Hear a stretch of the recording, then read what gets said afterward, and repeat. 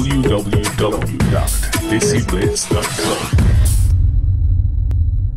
Hi, this is Netan Sansara. For news, gossip and gupshop, please check out DESIblitz.com.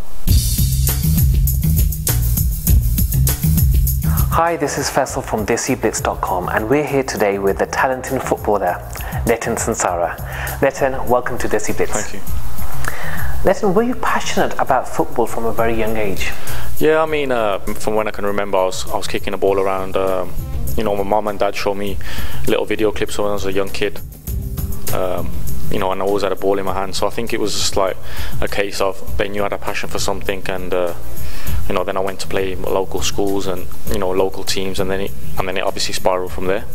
You started your career with Walsall Football Club. How did that come about? I started in a community program at Birmingham City, and there was a coach that was actually leaving to go to Walsall at the time, and he thought that it would be good for my career and my development to go to Walsall. He thought I had more of a chance of breaking through there and you know, going into play with the first team, which I did. It was great, you know, I didn't miss a game all season.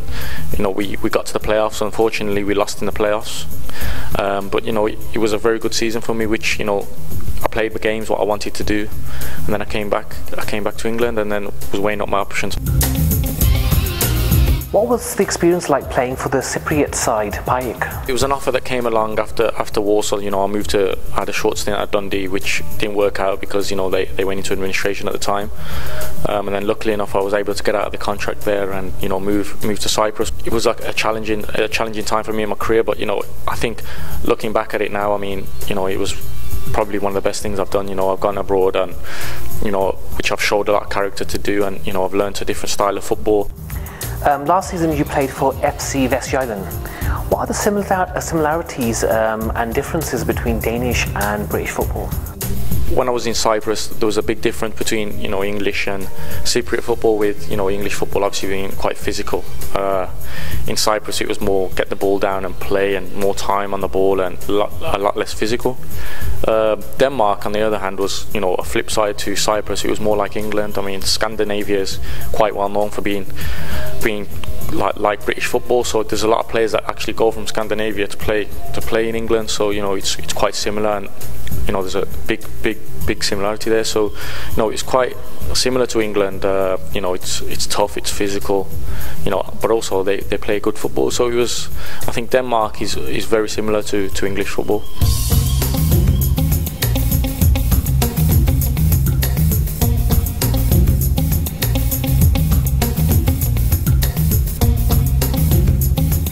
Both in the UK and abroad, have you played alongside any international players? When I was at Walsall, I was called up to the England under 18s and 19s. I played with players such as, you know, Andy Carroll, Daniel Sturridge, Scott Sinclair. So there's been a few big names, you know, that I played against, and that was a good time in my career. What has been your most memorable moment in football so far? I think obviously signing your first professional contract's a massive thing. I mean, at the age of 17 to have done that was a massive achievement. Getting called up for England was you know, it's a massive honour, regardless of whether it's 18s, 19s, or the full national team. And have you considered playing for India? Because I believe you know, you have an Indian background. Yeah, there's talk of me obviously playing for India. At the moment, the way it stands is they actually tried to get me and Michael Chopra to go at one stage, but the way it stands at the moment is in India they do not grant dual nationality, so they either expect you, the rules are over there, they expect you to have an Indian passport, which obviously I have a British passport. So it's something that we're looking into, me and my representatives, and hopefully one day, you know, it would be an honour of mine to represent India. One of the biggest questions people ask is, why are there so few Asian players in football, South Asian? I have a lot of friends who are, you know, being good players, Asian players. I think I was lucky enough, my case was I was lucky enough to have parents that were British born. They knew that when I had a passion for something, they pushed that, and they were there supporting me. So you feel parental support is very important for a young player to make it to the top? Yeah, massively. I mean, if you look at all the top players in the world, you know, or ask any professional, I think they would say that their parents have been probably massive in their careers, because, you know, it all stems from them, really. And how long will it be before we see a regular flow of British Asian players into professional football? To be honest with you, at the moment, I mean, you look at how many players are coming through the academies.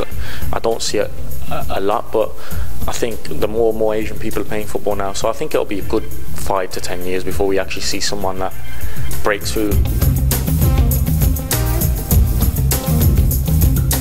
Do you feel that a football association has done enough to promote British Asians in English football? I'm an ambassador for Kick It Out myself. You know, I know Kick It Out quite well. They do what they can for Asians in football, but I think collectively, I don't think it's just the FA that need to do things. I think, you know, the Asian media, you know, need to get involved in things, and you know, the Asian sports associations, they all need to jump on the bandwagon. You know, we do different workshops. We go to, you know, grassroots events and do like, you know, answer questions, question answers times. We go to local Sikh temples, go to places of worship, Asian places of worship, just to, you know, promote football, promote Asians in football, and show, and hopefully be a face to you know, put a face to a name kind of thing. Coming from a Punjabi background, what is your favourite desi Punjabi dish? There's a few. I mean, I like methi aloo parathe in the morning. I have to keep away from them because they're quite, you know, they're quite heavy on me. But no, I like my grandma's saag and makki di roti as well. That's pretty nice. So there's a fair few. I could be here all day, you know, to be honest. But you know, I like my Indian food. My parents, you know, my mum especially, my grandma, my bibi and my nanny, they look after me in that sense, and they're top chefs, to be honest. Does it give you a lot of takat? Yeah, it gives me a lot. You know, it gives me a lot of energy as well. I say to them all the time that, you know, when I'm running around, I can feel, like sometimes I can smell it off me. I say, so it's, you know, it's all a bit of light-hearted banter, but you know, I'm proud of my Punjabi roots, and you know, whatever I can do to showcase where I've come from, and you know, my parents' background and my grandparents' background, I will do that.